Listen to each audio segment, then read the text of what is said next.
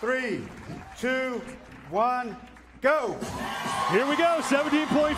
Katrin Davidsdottir, Sara Sigmundsdottir. 10 rounds, 9 thrusters at 65 pounds and 35 double unders. Want to thank Margot Alvarez for stopping by. She'll be back with us later on for Roe versus Boz.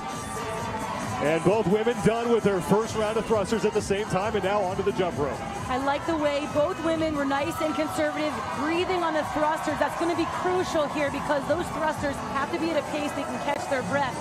35 double unders is a short number for these ladies, and they're going to rip them out. 440 total repetitions, and both women through round one. Katrin Davidsdottir right back to the barbell, as is Sara Sigmundsdottir. Katrin had a really quick transition there from rope down and right to the bar, and she also set her jump rope down perfectly so she can go right back and get started. Look at that, 2 steps back and she picks it up. Davidsdottir is just slightly ahead of Sigmundsdottir. Now it becomes a question of who maintains this pace. That's the thing, if this were a 5-round workout, it's so different than 10 rounds. These ladies are they're obviously very, very strong. They're very fast, but this is where you have speed and precision come into play because in later rounds when you're a little taxed and fatigued, that's where the double under mistakes could happen. Katrin Davidsdottir's on round 3. She got back to the barbell first, and she's about a half a rep ahead of Sara Sigmundsdottir, as neither woman has showed any signs of slowing down here. Again, 10 rounds. 9 thrusters, 35 double unders for a total of 440 repetitions, and those reps are being counted in the white box next to each woman's name. The leader will be highlighted in blue. What I love about these two athletes is they came into the sport not as really specialists in one area. They were just overall very well-rounded athletes who just excelled by doing CrossFit. And I love it about them. They have such great comparison head-to-head. But between the ears is really where we typically see the difference. And I was going to give Sara, the advantage here because usually she can, on events where you can go a little more crazy and not stay as controlled, Sara usually does better. Doesn't always help her in the long run in a whole weekend kind of event. But I love to see Katrin being a little spicier, a little feistier. I love to see that out of her.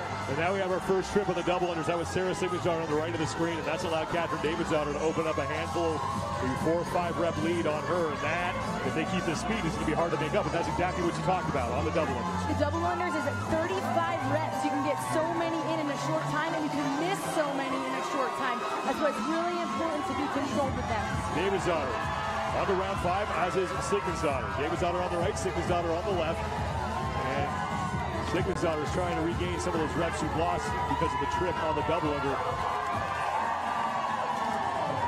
Davidsdottir is continuing this pace back to the jump rope, and Sigmundsdottir trying to close the gap. It's good to see Sara pull it together there and stay relaxed on that set. It's so hard to shake those off because you're fighting the fatigue as well.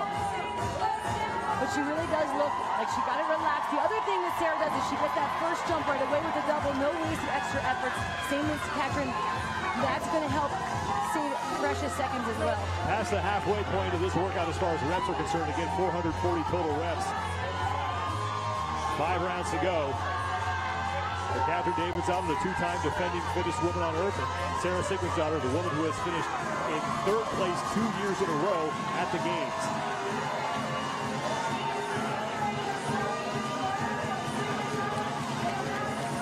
And it's just so hard for Sara to make up any of that time now. The only thing she can hope for is that perhaps have Davidsdottir have a mistake. Other than that, I don't know if she's going to be able to catch her. It's going to be tough to have Katrin Davidsdottir make a mistake. Sara Sigmundsdottir is back to the bar, right behind Katrin Davidsdottir. About 2 reps, 3 reps behind Davidsdottir as we're past 4 minutes in this workout. The only way you can make a thruster be faster is to pull the bar back down. As soon as you're locked out, pull it back down and start squatting before the bar comes to your shoulders. That'd be the only thing Sara can do to go any faster with those 9 thrusters. Davidsdottir back to the jump rope. She sort of stumbled getting started, but she has yet to miss a rep. When we talk about Katrin Davidsdottir, we talk about composure, consistency, control, confidence. These are all words that we see throughout the entire weekend of the games, or the week of the games, and I love seeing that in a workout. She talks about how dialed in she is every single time she trains in Boston with Ben Bergeron, and we're seeing what that does right here under the pressure. under the lights with all the people when it matters and when it counts. I love to see that.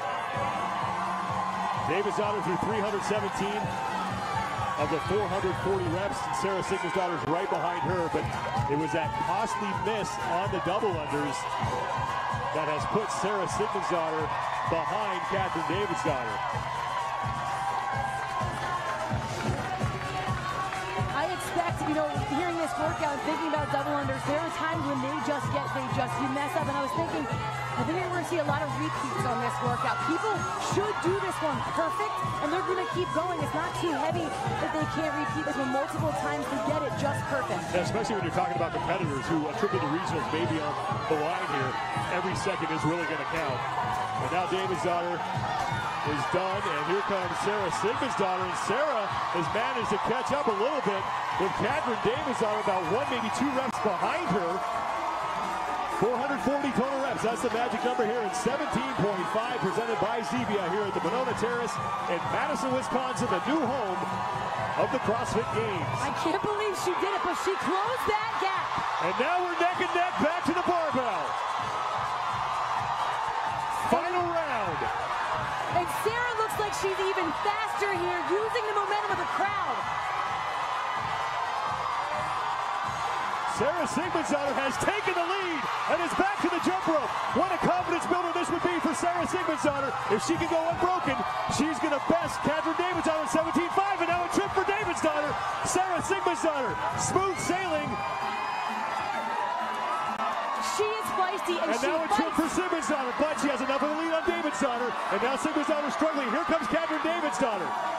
6 to go, now 5, 4, Davidsdottir's creeping up. Sigmundsdottir with another trip. Davidsdottir will win.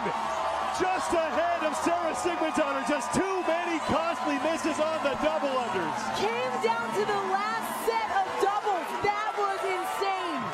A 2-second plus victory for Katrin Davidsdottir, but what a fight from that woman, Sara Sigmundsdottir. Davidsdottir, man, she looks dusted. Incredible. That was amazing. Sara Sigmundsdottir just, oh my word, so impressive. To make the move when she did was perfect. She didn't wait too long. That was critical, but she just gave it a little bit too much and couldn't hold it together there in the end. And credit for both women for keeping their composure when they missed.